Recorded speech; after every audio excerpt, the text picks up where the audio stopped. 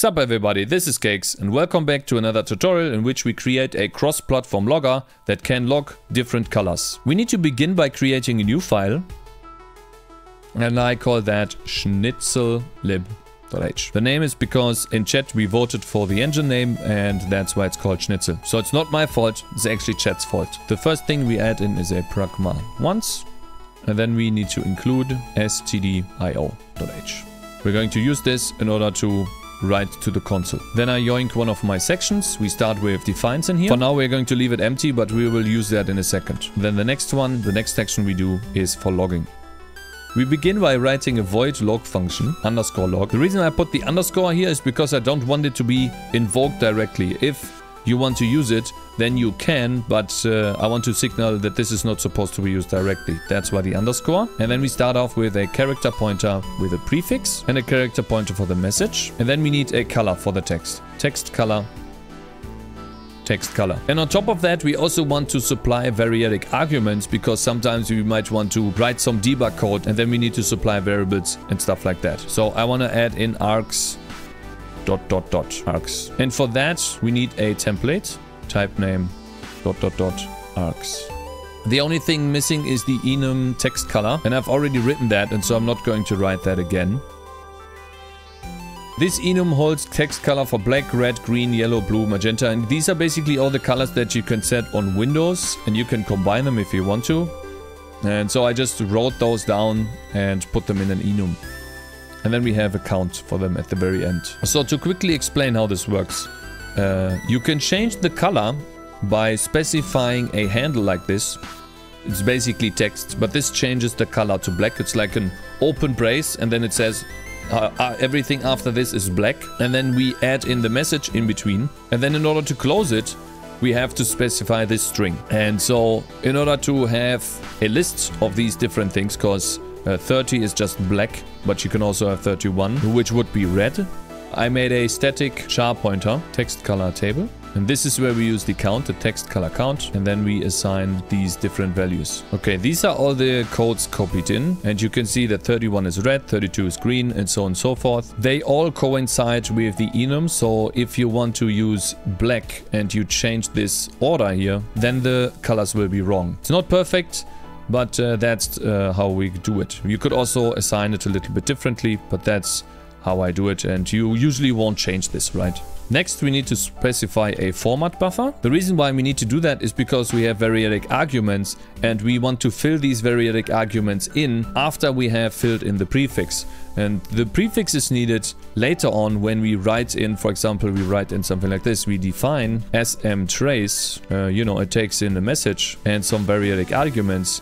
And then we want to call the log function, of course, with a prefix. And this prefix would be trace colon, for example, right? And then after that, we put a comma and we supply the message. And then the underscore va underscore args underscore. Now this is what you would usually do on Windows, but on Linux, apparently you also have to specify these hashtags, and so this is what it would look like. It works on Windows and on Linux, and as far as I know, it also works on Mac. And so if we want to do this, then we need a format buffer which basically puts the trace into our message. And so yeah, I basically put one here on the stack, which is 8192 big, and we initialize that to 0, and then I just call sprintf into the format buffer using a format string, which is the first %s uses the color change, the second %s is the prefix, and the third %s is the message. And then after that, we close the handle by putting in the \0330m.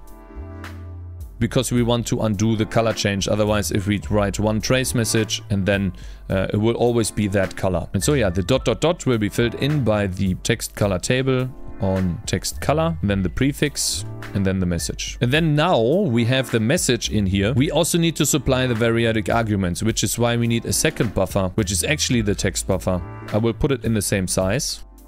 And then we create another sprintf and we put that obviously in the text buffer. And as a format string, we use the format buffer and then we supply the variadic arguments. And then after that, we just put the contents of the text buffer into the console. And so yeah, now we can actually work on our trace warning for example, and error messages. And we already have most of it done. I just forgot after the message, we also want to supply the text color. For example, this is text color green, not bright green, but green.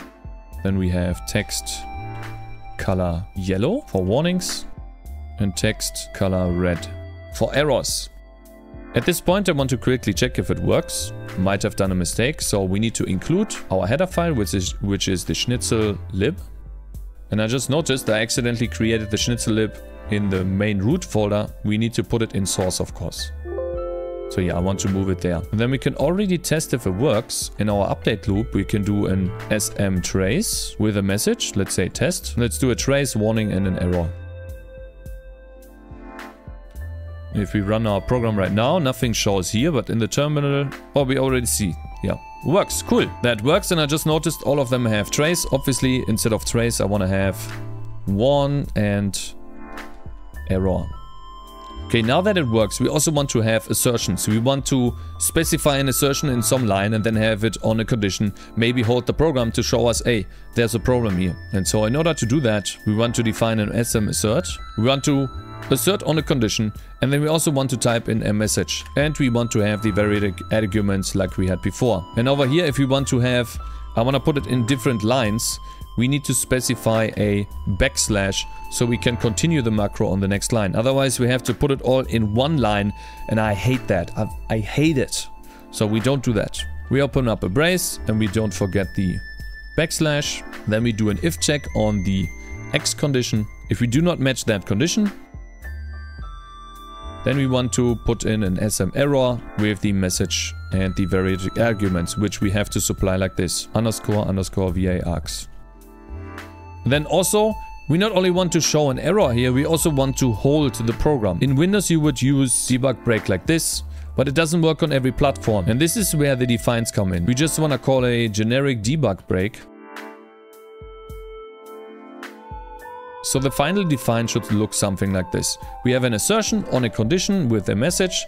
If the condition is not true, then we throw an error and we debug break. And this debug break is something we have to define now. And it is different on every platform, so we have to do another if check here. If we are on Win32 and if. So on Win32 we want to define the debug break as underscore debug break. And I'm also going to fill in the Linux and Mac one. So on Windows we have debug break.